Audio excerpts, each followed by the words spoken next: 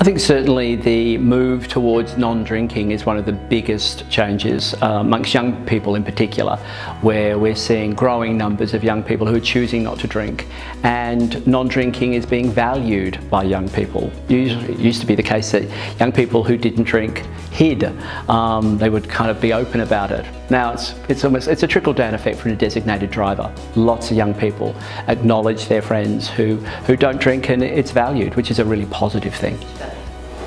I've got to be honest, most probably it's more about parents than anything else.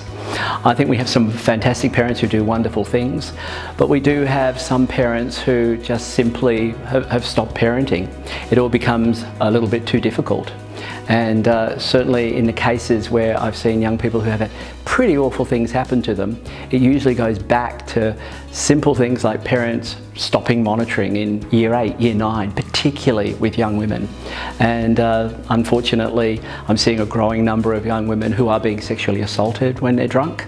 I think we really need to work on maintaining monitoring for parents. So, you just don't stop at year 8 or year 9 where your child starts to become a little bit looking more like an adult. You've actually got to keep monitoring for as long as you possibly can. I think number one for parents is to maintain your monitoring.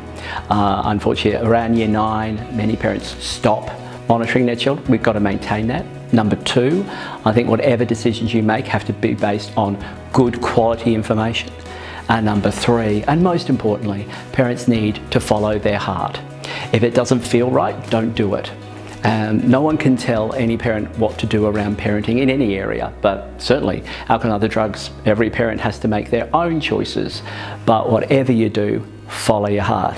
Because if you don't and something goes wrong, I can pretty well guarantee you will never forgive yourself.